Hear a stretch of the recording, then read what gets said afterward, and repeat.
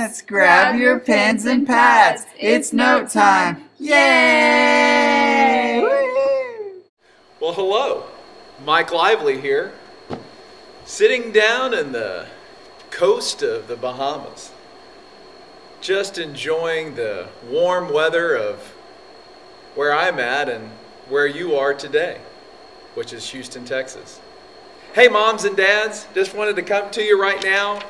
We were supposed to meet and let you know what was going on with Deeper Weekend, but since we're not able to do that because of the weather, we want to keep everybody safe.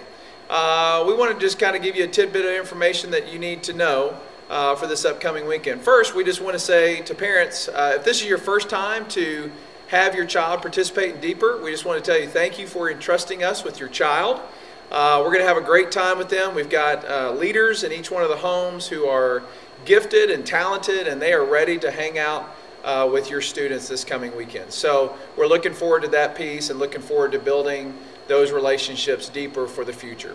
Really, for the first couple things you just kind of need to know about Deeper Weekend is it's really a couple things. It is relationship developing, and it is also just a time for us to do some mission work, and also, I guess I missed one too, not only do mission work, but also just to learn more about God and grow deeper with Him.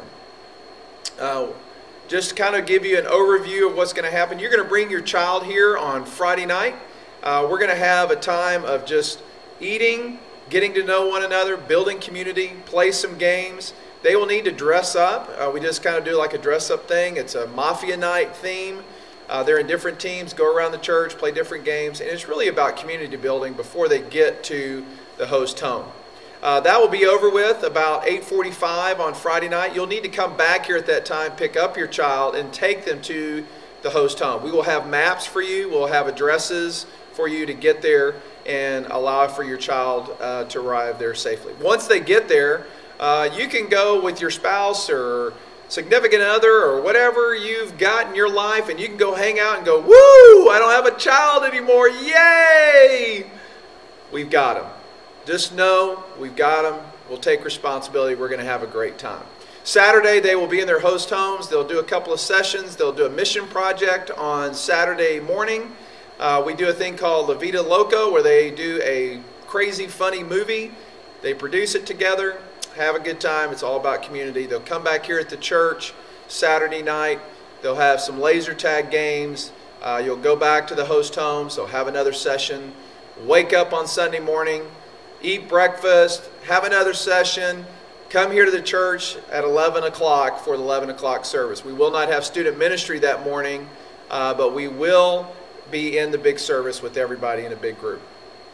So with that all being said, right after service, you will pick up your child right after service. If you don't attend Gateway, that's when you come back. If you do attend Gateway, then I would just tell you, just come for the 11 o'clock service, and once you're done, we'll have everything set up in the warehouse, and you can grab your stuff and you can go. Thank you for letting us have your child for that time. If you have any questions, if you have any things that you're concerned about, send us a question on Facebook, and we'll be quick to get those answered as quickly as possible. Or if you need to send me an email, mlively@gateway-community.org. We'd love to answer any questions.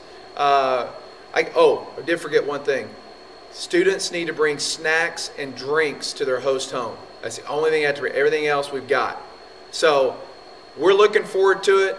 Hope you're coming and hope you're getting excited about this weekend, because it's going to be a great one. Thanks, parents, and we will see you Friday here at the warehouse with your child, and we're going to have a great time. Thanks again. Mike, what should the students bring? Hey, moms and dads. Hey, I forgot one last thing. What to bring? Am I silly or what? Not only do they need to bring themselves, that's a great deal, but we really need for them to bring a Bible, a notebook, a pen, the toiletries they'll need, and please, if they're in 5th and 6th grade and they're a boy, please bring toiletries.